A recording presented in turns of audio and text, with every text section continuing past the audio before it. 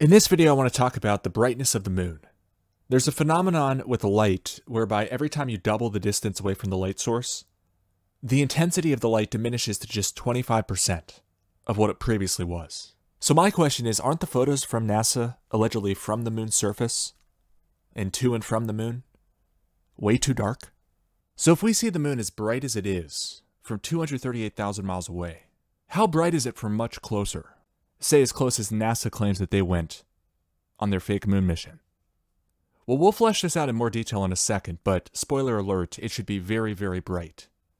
So bright that this factor alone could single-handedly debunk all of NASA's moon landing photos as faked forgeries. So let's dive in. Alright, a little change of pace in this video. I wanted to show something that I think is pretty interesting, pretty thought-provoking, and that is the inverse square law. So it's kind of a weird name, the inverse square law. I'm only going to talk about today the inverse square law when it comes to light and sound intensity. So we see this inverse square proportionality for light and sound intensity because of the mathematics of the sphere. So if we look here at the surface area equation for a sphere, the area equals 4 pi r squared. So that's where the squared distance comes in. The inverse square law for light intensity says that every time you double the distance from the light source, the intensity of the light divides by 4. So it goes down to 25% of what it was at half the distance, whenever you double the distance. So let's look at the surface area for the sphere and think about what happens when the radius changes. In this case, this is the distance away from, say, the speaker or anything emitting sound, somebody's vocal cords, for instance. And the radius in this case is also the distance from a light-emitting diode, or a light bulb. So we're trying to understand the rate at which the light and the sound dissipate as we move further and further away from the source. So let's think about a couple of examples here. If we double the distance, we can plug in 2r where this r is. And this is going to increase the surface area of the sphere times 4, because 2 squared is 4. If we replace this r by 3r, so 3 times as far away, 3 times the radius of the sphere, then the surface area of this larger sphere is 9 times what it was when the radius was 1/3. And this continues. So for 4, it's 16. For 5, it's 25. Basically, we divide the distances and we square it. And that's the multiplying factor to the surface area of the two spheres. We should also point out here, the light intensity and the sound intensity in these examples are inversely proportionate to the surface area of these growing concentric spheres. So if the surface area is 9 times more for 3 times the distance, all that light gets dissipated down to just 1/9 of what it was, because it has to paint that bigger sphere. Now the way I think about this is light is sent out in all directions from a light source. So this light bulb here is sending out light in 360 degrees. And we can picture this as concentric spheres, getting bigger and bigger as the distance from the source increases. So as the distance increases, the spheres get bigger and bigger, and the light has to dissipate because it's spread out over a much larger surface area of these larger spheres. And the same phenomenon is true with sound, which is why we can put these little pods in our ears, these in-ear headphones, and the volume is much, much quieter than, say, the speakers on your desk. And that's because the distance is so small. And think about it, if your speakers are 10 feet away, and compare that to less than an inch for the in-ear monitors. So here's a quick little calculator I made as a spreadsheet. Takes the distance start, the distance end, and then gives us how many times more intense. And if it's a fraction, it's less intense. The equation you can see up here, it's 1 divided by distance end divided by distance start to the power of 2. aka squared. So again, this cell here is equal to 1 divided by the distance end divided by the distance start squared. So for our example here, where it has to be 10 feet away for our speakers and less than 1 inch away for our headphones, that would mean our speakers are putting out sound 14,400 times as intense as our headphones. If we perceive them to be the same loudness, our speakers 10 feet away are 14,400 times as intense. So let's look at some of these photos from the moon, because this is a practical application of the inverse square law for light intensity. Now, we've all experienced the phenomenon of looking up in the night sky at the moon shining brightly, and they say the moon is 238,000 miles away. Which I don't concede to. I'd like to see somebody prove this scientifically and mathematically. Send me an email if anybody knows. timtruth@protonmail.com. But check out these photos purportedly taken from the surface of the moon. So how close is the moon in this photo? I mean, obviously the background is going to be further away than up close, but let's just say 50 feet. So the distance end is going to be 50 feet. And the distance start, so since every mile is 5,280 feet, let's multiply 238,000 miles by 5,280. So a very big number there. So that's 631 trillion, 657 billion, 635 million, 840,000 times as intense. We've all been out in the bright moonlight. It's a very bright object in the sky when it's a full moon. And it lights the place up. It casts shadows. Well, if we were to actually go 238,000 miles to where they say the moon is, to where this light is coming from, it should at that point be trillions of times more intense in its ability to illuminate the surrounding area. According to this calculation, 632 trillion times. By them claiming the moon is 238,000 miles away, they are claiming it's very, very, very bright. Yet their photos don't seem to show it, in my opinion. So here's the Wikipedia page on moonlight for what it's worth. So according to this, it says, the full moon typically provides only about 0.05 to 0.1 lux illumination. And it also says when there's a supermoon, viewed around upper culmination from the tropics, the illuminance can reach up to 0.32 lux. So keep in mind, this is the illumination of our environment here on Earth. So a photographer would have 0.05 to 0.1 lux illumination for their photographs, for our eyes to perceive. But it's different from looking straight at the moon or straight at the sun. Lux deals with how much is actually lit up at the target.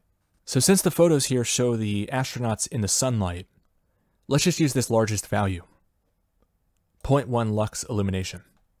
All right, so if we take the 0.1 lux of moonlight from the Earth, so if we account for how light dissipates over a distance, using the inverse square law for light intensity, so according to our earlier calculation, 631 trillion times as intense as when viewed from the ground on Earth. And in a second, I'll talk about a key consideration, which is that you don't see the entire moon if you're standing on the moon, if that's even possible. You would see a fraction of it.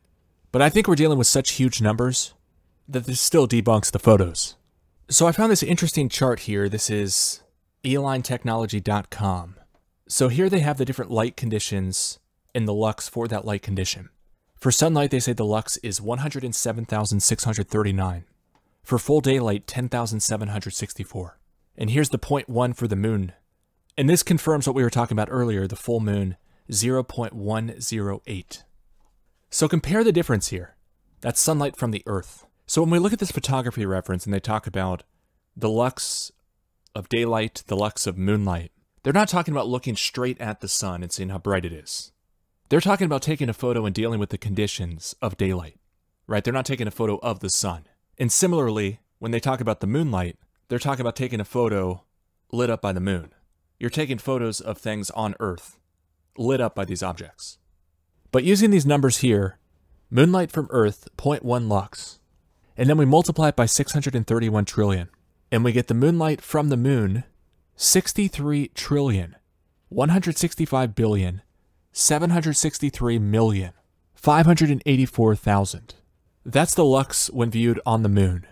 Now compare this with trying to take a photo on the Earth during the day, in the daylight. The lux in that case, according to the photography reference that I found, is 107,639, typically. If we divide these two numbers, the moonlight from the moon would be 586 million times the intensity of what it's like in the Earth's daylight. But remember, they also say the moon is 238,000 miles away.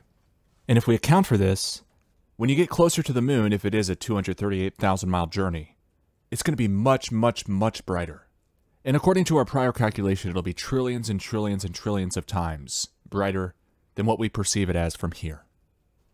And it's pretty bright from here. It'll even be millions and millions and millions of times brighter than what it's like to perceive the sun from Earth. In this measurement here, 63 trillion lux, that comes out to be about 587 million times as bright as daylight. Now, I'm not talking about looking straight at the sun. I'm talking about taking a photo during the day, the daylight environment, and multiplying that by 587 million. So I think it's really interesting to think about the interplay here, given how light works and how it dissipates over distance. It's also very interesting given the fact they say they went to the moon and they show us these photos, which to my eye look totally fake. But the lighting is another key aspect here. Could these photos possibly be real? Given the moon should be trillions of times brighter than what we see from the ground. I mean, think about the comparison with sound.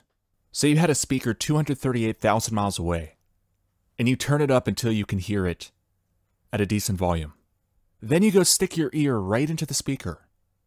What's going to happen? Then you go hold a little microphone up to the speaker.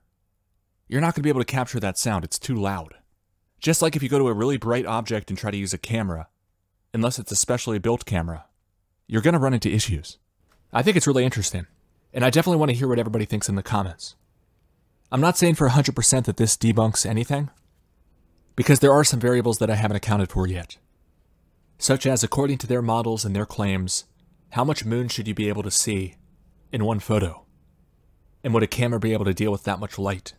And would the photos look anything like what we were handed? Those are the key questions. So a big factor here is when we're on the Earth, we're being lit up by the whole face of the moon during a full moon. But if somehow you were able to stand on the moon and take a photo, you're not going to be exposed to the entire brightness of the entire object. It'd be a portion of it. So for the sake of this video, I'm not going to try to figure out what portion of the moon would be in any one photo.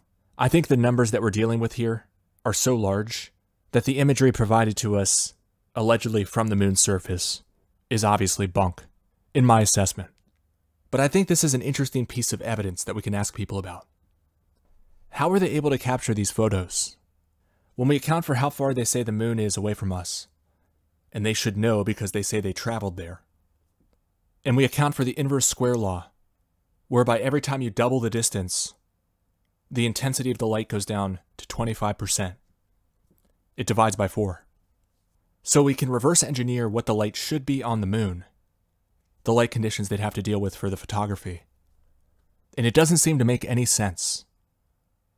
And it definitely doesn't seem to match the photos they're giving us, purportedly from the moon. And that doesn't even begin to broach all the other topics that people have brought up over the years.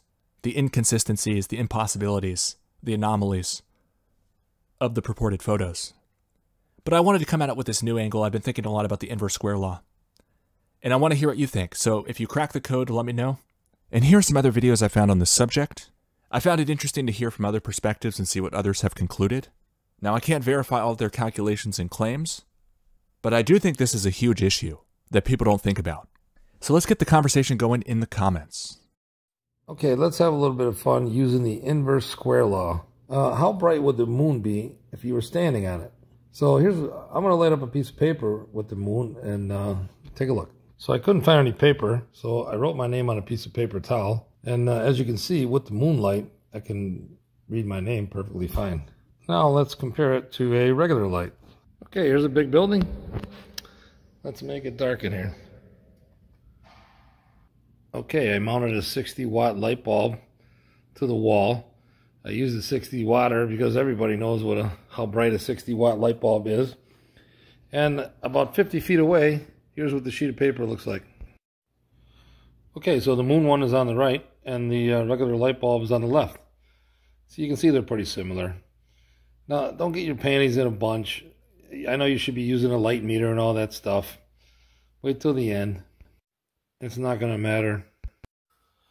Okay, so the moon is 1,256,640,000 feet from the Earth. Now, a 60-watt light bulb at 50 feet is roughly the same brightness as a full moon. You can read the paper about the same. So we're going to use the inverse square law. Okay, so we're going to take 50 times 25 million, and that puts us at 1,250,000,000, which is pretty close. Now we're going to square this number. So 25 million squared is 625 trillion. So now we've got to take 625 trillion and times it by 60 watts, and we get 3.7 gajillion, bazillion, zillion plus 16. I don't even, this number is so big that I think my calculator exploded. So you can see there's a huge problem here, right? So let's just call it 1 to 1, okay? Let's just go 1 to 1 ratio. Instead of like 1 to 5 bazillion, gajillion, bazillion, bazillion, jillion, we're just gonna go 1 to 1. And let's see what it looks like. Okay, here's our little moon landing guy. Okay, let's land him on the moon at 1 to 1, 60 watts. Does that look normal to you? Is that what the moon landing looked like? Come on. The moonlight on the moon's surface would be intensely blinding based on the official numbers of the heliocentric model. The intensity of light is inversely proportional to the square of the distance. This means that as the distance from a light source increases, the intensity of light is equal to a value multiplied by 1 over d squared. The full moon, which is supposed to be reflecting sunlight, has an illuminance up to 1 lux on the Earth's surface. Look at this diagram and imagine that the light source is the moon and you're standing on the Earth's surface there on the bottom right corner. Each step higher you go, the moonlight gets more intense. So, based on the official distance to the moon and a 1 lux strength of moonlight on the Earth's surface, the Apollo astronauts would have experienced many thousands of times more illuminance on the moon's surface than direct sunlight on Earth. Every photo of the moon's surface would have been impossible and washed out. Now, a bonus question that I think will yield some fruitful results. So think about all of the bright stars that we see in the sky. Now look up how far away they say those stars are. Maybe get an app on your phone and see if you can find out what the star's name is. Look up how far they say that star is. And then contemplate how much light would that have to be putting off to be seen at this distance, at this brightness, given the inverse square law. We're talking massive numbers. This is an extremely interesting angle to consider.